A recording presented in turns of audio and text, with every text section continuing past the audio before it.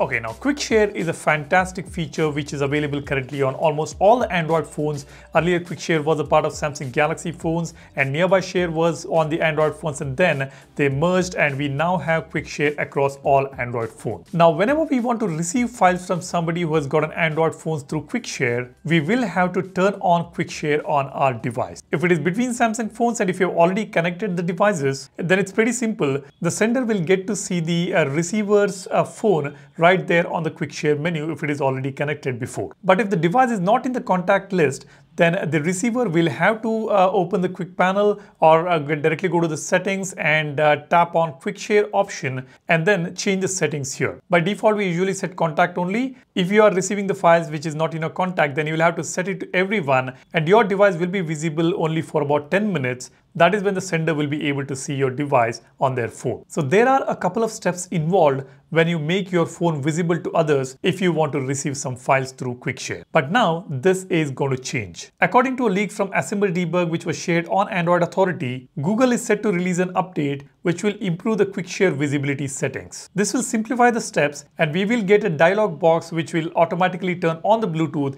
and make your device visible to everyone for a certain period of time without multiple steps. That is coming very soon and Samsung Galaxy phones also might get that feature. Recently, Google updated its My Files application with a new feature. Let me show you that. Let me keep this phone aside. This is the Google Pixel 9 we have got here. This is Google Files application. As you can see at the bottom right, we have got this receive option which is brand new. And whenever you tap on this receive button, you see we have got this pop-up which says Quickshare, you are temporarily visible to everyone nearby. Sharing won't start until you accept. So this happens in a jiffy. All you need to do is just tap on receive button inside My Files application and your device is available for everyone out there for a limited time. And we also get the settings button right here for Quickshare. Now this is a pretty cool feature inside the Files application on Pixels, and I hope Samsung also provides something like this on the Galaxy phones. And apart from this, we may also see this new update which is coming to Google phones, which will help us get rid of those multiple steps while enabling Quickshare to make the device visible while receiving the files. And what's more exciting is apparently Google is working on a Quickshare client for Apple devices as well.